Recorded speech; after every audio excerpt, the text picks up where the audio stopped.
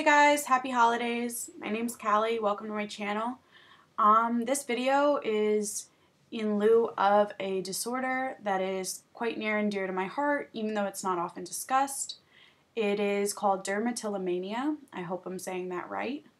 Dermatillomania is the compulsive need or thought process that leads you to pick at your skin. And it can be super embarrassing and is a huge part of my mental illness. And my dermatillomania transpires on my face. That's why I'm here in no makeup.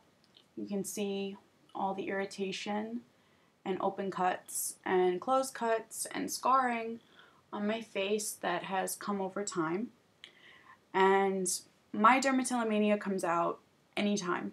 I mean, anxious social situations, anxious home situations where I'm just stressed out, and I will immediately go to my face and just start picking at it. And it can be super, super embarrassing because you can be just sitting at lunch and something stressful occurs or someone tells you something you didn't want to hear, and you will immediately go to your area where you do your picking, and sometimes my face bleeds and people will notice and they'll immediately go to get me a tissue or something, and I'm just like super embarrassed because there's no reason for my face to be bleeding unless I picked at it. So there's really no explaining that away. And obviously my mom noticed it when I was real young, and my face is mostly where the dermatillomania will occur. But for a long time, I had open sores all over my head, which that was the largest shame I ever felt from this disorder. I couldn't get a haircut. I was terrified for anyone to touch my head in case they should feel the scabs and scars. It was just super embarrassing, and I'm blessed, really blessed, that I was able to let them heal up. I wore a hat for a while. And I just couldn't go near it. I had to let them heal up. I was starting to get infections. It was bad. And that was a really dark time in my life. So obviously the picking gets worse if you're depressed or anxious all the time, which I was prior to my most recent lifestyle. Life. I mean, you grow up. You learn to deal with your depression. You learn to deal with your anxiety. You go out into the world and you start to learn how to deal with yourself. And that took a lot of therapy, a lot of time. I mean, getting over a mental illness or learning to live with a mental illness is not easy. And dermatillomania is like a really small part of everything that I have. But it can be just as equally debilitating because I take my Instagram pictures, I take my Facebook pictures, and I constantly am afraid if I'm not wearing makeup that people will see the scarring and all this. So this particular video is going to have a few tips and tricks on how to deal with dermatillomania, and for girls, I'm going to show you how to fill in your makeup to hide scarring and open sores. Alright, I'll be right back. Thanks. So we are back, and I am going to come forward with a few tips that I've learned to deal with my dermatillomania. One is, if you're a girl, I'm sorry that if you're a guy, this really won't help you unless you feel like getting acrylics or gel nails. So getting acrylics for me, which I don't have right now, I just have my regular nails, which kind of makes the compulsivity kind of hard because they are sharp and I can easily do what I do with them. But when I had the acrylics and I could afford the acrylics, I was not picking. My face was healing up because literally the flat square surface of the acrylic can't actually dig in. So that was a huge help for me. It also helps for people that have nail biting issues. So that's another thing to keep in mind if you're a compulsive nail biter. Acrylics are a huge lifesaver for this. The other one is if you pick on your head like I did, because it is such a open surface. It's just got so much, it's very easy to dig into your head. And if you dig into your head and you have open sores like I did, wear a hat for a week. I don't care if you're going to dinner. I don't care where you're going. You have to take care of you, and no matter what anyone says, if it's a baseball cap, it's a wool cap, it's a beanie, I don't care. Just put it on your head and protect yourself, because you can get infections from this. Your nails are very, very, very, very dirty, and you're digging into open sores. And especially if I know this sounds so gross, but if you lift away your hand after you've picked and your hand actually smells of, like, I don't know if you've ever smelt infection, but it's a very pungent odor, and you're going to start smelling it immediately. So if you are picking and you start to smell something like that on your hand, you should either A, get it looked at, or B, get some alcohol. I know it's going to alcohol or peroxide. Take a Q-tip and clean the cuts, but I would recommend seeing a doctor if you smell infection. What else did I want to say? Biggest thing for me is when I get a scab, like if I fall down or cut my knee, or mosquito bites. Mosquito bites are my biggest enemy. I actually, for a while there, I was spending a lot of time at camp, and my legs were getting eaten alive because I was allowed to wear shorts.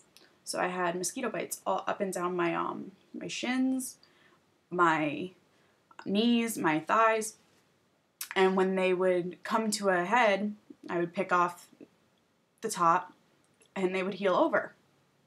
And I would continue to pick on them. I now have big white circular scars all over my legs. And so recommendations for scabbing and scarring when you get a scab, because if you have dermatillomania, you're not going to leave those scabs alone. No matter who says what, how many times it bleeds, how many times it crosses over, you're really not going to leave it alone. So my recommendation, either A, wear a Band-Aid till it heals, and it's going to heal slower because it's not getting the air ventilation, but you really don't want those scars. And if you can cover them and keep them away from yourself, it's the best thing you can do. Second of all, just like another good one, which it didn't work for me, but it has worked for many other people, is to wear a rubber band or hair tie around your wrist. Or some kind of, there's also worry beads. I don't know if that might help. But if you notice yourself picking, you literally take the hair tie and you pull it back and snap it. It works with, I've heard that it works with cutting. That's never been one of my issues. But it's like almost negative reinforcement. Because you're really dealing with something that can be potentially damaging depending on how bad your disorder is. So just keep yourself safe. Cover your scabs, maybe get acrylics, keep them clean. Keep them clean. Like, it's very difficult when they're on your head, and if you're one of those people that either pick your back and with acne, that's a huge one. When you start to get acne and when the pimples come up and you pick them away, you need to be really, really, really careful. As I said, your nails are terribly dirty. You're touching things all day. Wash your hands a lot. Wash your hands a lot. You're constantly touching things, and you're putting that into your open cuts. So wash your hands a lot. Do everything you can to protect your open cuts from yourself. And yeah, that's about it. I think that's all the tips and tricks I have to deal with this as far as prevention. Yeah. So I hope some of that was helpful. The next segment of this video is for people who do pick their face particularly like I do. So I'm actually going to apply my makeup and show you how I make all this disappear. Alright, be right back. Makeup section of my dermatillomania video. I'm sorry I keep looking up because honestly, I'm not very good at pronouncing dermatillomania. It's not a word I use in common conversations, so I have it pulled up in a Wikipedia tab. So, I just want to go into a little bit of why I use the products that I use. I'm going through a rough time in my life where I really can't afford, like Bare Minerals and Urban Decay and all the Sephora brand products, so I make do with what I can, and I look for products that are A, affordable, and B, non-damaging to my skin. So that's why I use the products that I use. I got all of this stuff other than this product right here, which is the Bare Minerals Bare Skin in Fair. I think it's Fair. Yeah, I am fair. I am pale. So that's the one product that I kept from when I had a little bit more money. And it lasted a really long time because you really don't need much of this. The first product that I apply is my primer. So that's the, I'm trying to get the glare off it, but it's so shiny. It's the e.l.f. Hydrating Face Primer. This is really good. It makes your makeup go on really, really smooth. And it's non-irritating, which is great. And it feels oily on your fingers, but once it actually dries or sinks into your pores, it's not oily. It's just soft. So I really recommend this product. I'll get that later. So my foundation that I'm using right now, I actually bought it for my sister for Christmas. We'll see how she likes it. Because I actually really like it. It's the Infallible L'Oreal Pro Matte. It's a full coverage foundation. Comes out kind of thick, but it goes on really, really smooth, especially if you do it with a brush. I'm not a big fan of applying with a beauty blender because honestly, I know you're supposed to clean them. I don't believe they're very clean, honestly. I think they soak up a lot of the makeup and the whole thing just doesn't seem cleanly to me. I don't know, maybe it's the wrong opinion. I know you're supposed to clean them. I would rather get one, use it a couple of times and throw it away, which kind of seems wasteful to me. So I just use my brushes, clean them, and get a new one I think I get a new one every month, maybe every couple weeks. So this is my brush set, my current brush set, my brushes, and that is that. The other piece, I look like a cockatoo. The other piece that I want to show today, it has nothing to do really with covering. It's actually just a product that I just got this, and it was a gift, an early Christmas gift, and it's the Smashbox highlighter. So I'm gonna use it, and I actually haven't used it much. I'm trying to learn how to contour. I've been watching a bunch of makeup tutorials, and I've also been trying to learn how to highlight. So we'll see how this comes out. I haven't really used it yet. So those are the products that I'm going to be using, and I'm going to show you how to apply to smooth your face out and cover everything. Just cover it. Yeah. So guys, this is the end result of basically what I look like with a full face of makeup. This is the cover up that you saw me do. A little bit of eyeliner, some mascara, and just some lipstick. Living with a disorder of any kind, anxiety, depression, borderline personality disorder, or bipolar can be really difficult. And dealing with skin picking and nervous disorders and compulsive disorders, even ADD, it can all be really difficult and challenging. But no matter what, if you keep hoping and you keep putting work into yourself and keep telling yourself everything's going to be okay, everything will be okay. So I really hope all these tips and tricks helped you, and that you like my daily makeup. And just remember, tomorrow's another day, and this too shall pass. So keep kicking it. Bye. Let's get started with the actual applying of the makeup to cover scarring, sores, and acne, which I have all three of. So when I apply my makeup, I always recommend that you wash your hands and wash the surface of your face. So I've already done both of that. So I'm just going to take a brush. I just got bangs, so I'm really not used to them, but I always put my hair up and out of my face and clear the surface of my skin. So let's get started. We're going to take our primer, and we're going to just take our hand. Let me pan this down a little bit. We're going to take our hand just like that. One squeeze. You can do two squeezes depending on how you like your primer.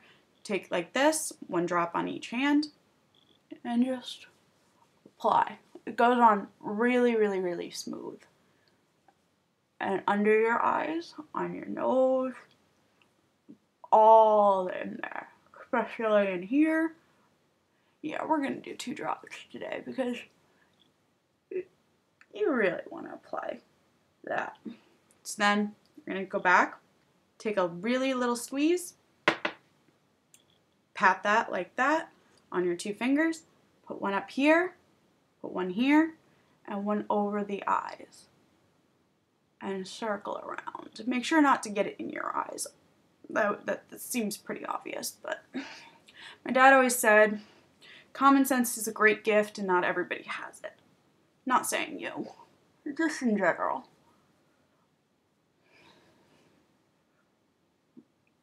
So really rub that into your skin.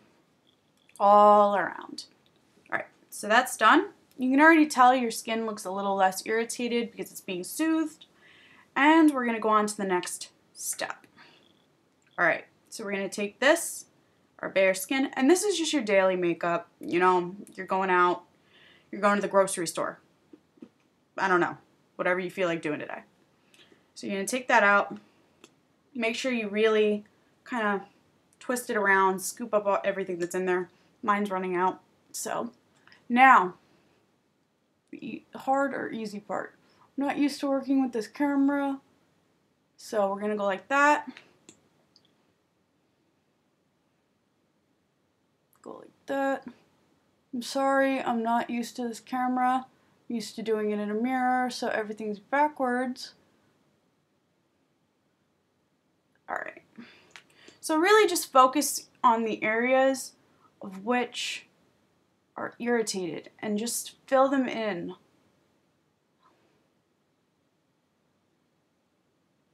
Like that. Like.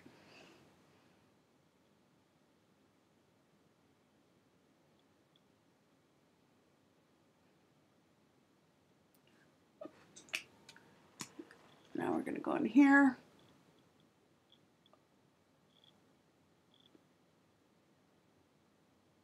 I like to do all around my lips with this because there's a lot of irritation and oil there. I mean, you eat there. Think about it.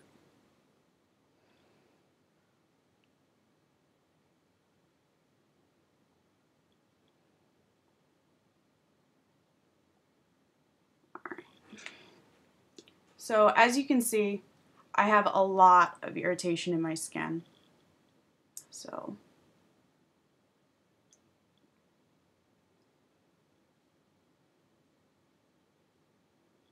I am so sorry that I didn't practice this before, but I'll get the hang of it.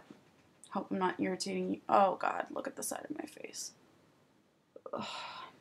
Okay. So.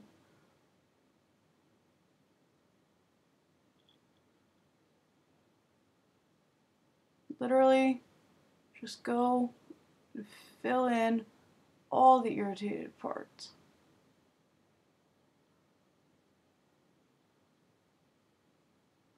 Okay.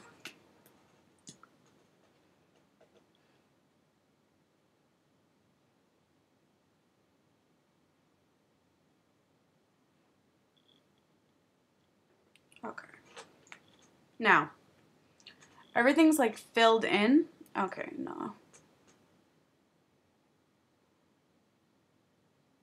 I'm struggling. But you'll get the hint. Now, gonna go under the nose. Oh, look at that.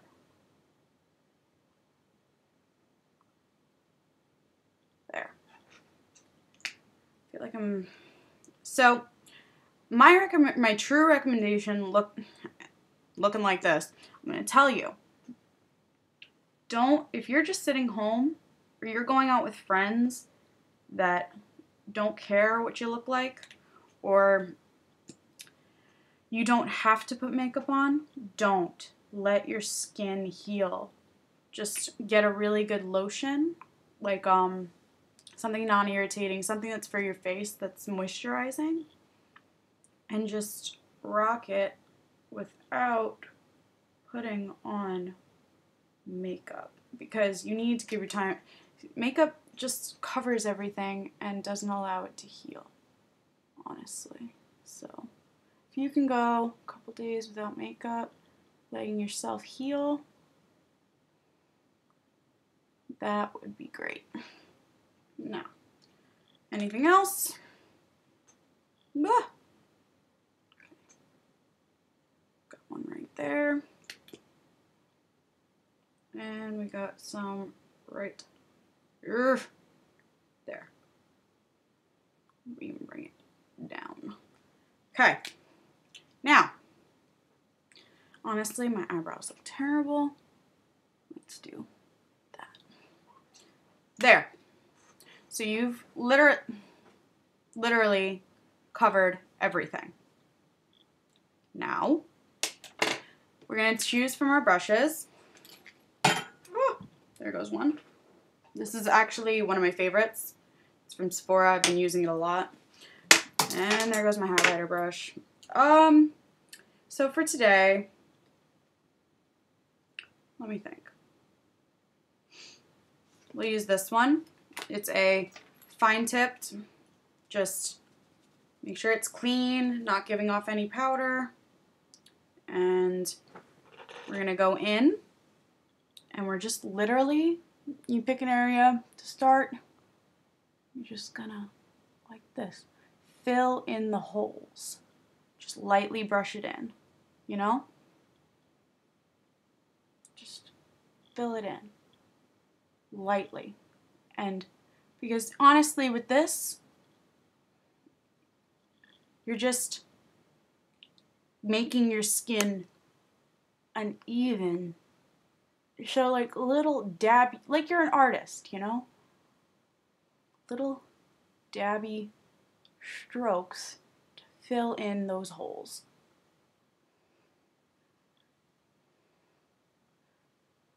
Little quick dabby. Almost like you're using a beauty blender, but not quite because you're going in circles. Already, you can see a difference, and we haven't put the foundation on yet. Go back up here. I'm getting better at this. Okay. So, blending. So now we're going to come over here and just do the same thing.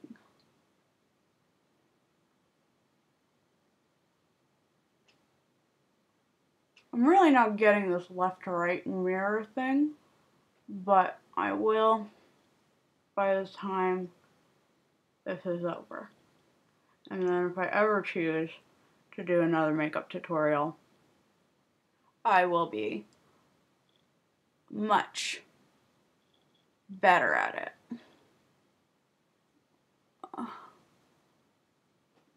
See? Alright. Already looking better. Now we're going to come in. See? So much less irritated, a lot smoother. Now we're going to come in over here. See this big bump? This big bump right here? We're going to smooth that out by just circly, dabby motions like so. Go all the way into the eye, over here, and smooth. Barely there. I'm gonna just, okay. Covering, oh, sorry, Facebook. Okay, oh, my screen's dying. All right. We're dabbing. We're looking a lot better now. All right, we're dabbing. We're not really brushing. But you see this big irritated bump on the side of my face? We're gonna cover that. Dabbing. Okay, now bringing it down to the nose.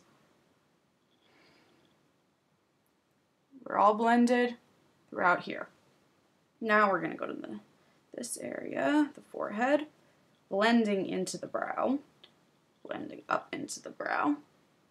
We're gonna, and make sure to lift your hairline because you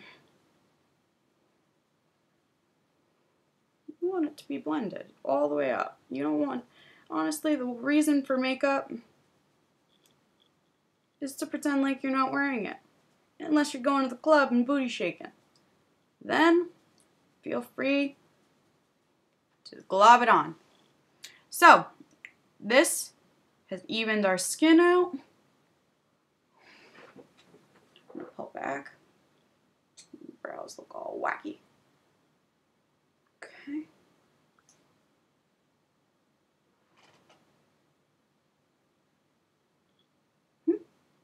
Okay. So that's just the first step. What is that? Okay. You can even go back in. Now we're going to do a little brush over. I have this big, silky, fluffy brush. We're just going to gently gloss over, evening it out, letting it fall into the creases of your skin and all those bumps. All right, great. Now we're just going to take this right here. We're going to apply to our brush, this brush. We're going to use a soft-edged, middle-sized brush. We're going to just take it like that and like that. Now we're going to apply. This is pretty simple. This is just a basic apply. You dab with the 2 dots, dab with the 2 dots, and you brush it on. This will take care of any redness. See the difference there? All the redness. Oop. All the redness. All the redness. Gone. Okay. Okay, so now we apply as much as you think you need and just brush it on. Now, make sure to apply under the under eye because we all know we look tired after a long day. And go in like quick motions, add as much as you really think you need. But make sure you're pressing into those cuts and filling them. And you can put as much pressure and force as you want. I use a lot to even it out. Now we're going to go on the nose, across the tip, under the eye, and then we're going to come back, apply that, make sure the hair is still out of the way.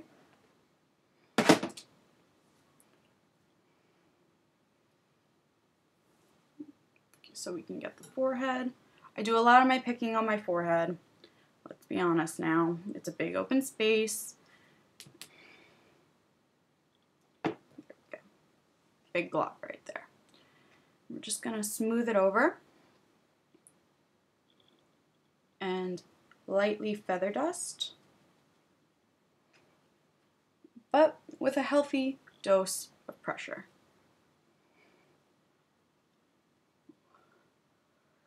Make sure you're blending all the way out. Now, we're going to go back to our like little skinny brush. Just put a little dab like that. Come in over the eye. I mean, we put primer on there for a reason. We want that to be nice and smooth if you're going to put on eyeshadow. In and down. Okay. Repeat with the other eye.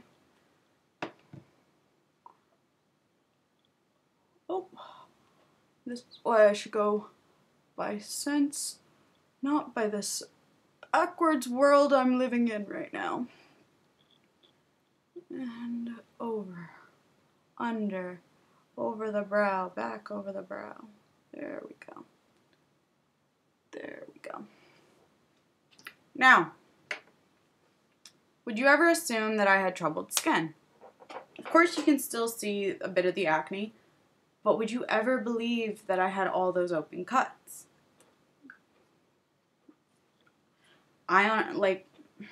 Honestly, I wouldn't assume I had all those open cuts, even though I know I do. There we go. Now to finish off our everyday look, I'm just going to go over the foundation with our concealer. Make sure you get a good amount on there, because honestly, all your tiredness is in your eyes, and my cap just broke, which shows how long I've had this. So, I go right in there. You can even just go along there, there. And if you still see a little bit of redness, feel free. Just like that. Like that. Go like that, and like that, and like that, and over. Because honestly, you know what, I lied. I don't do this when I go to the grocery store. But I do, if I'm going on a date, apply this much. Because, honestly, who hasn't lied on a first date?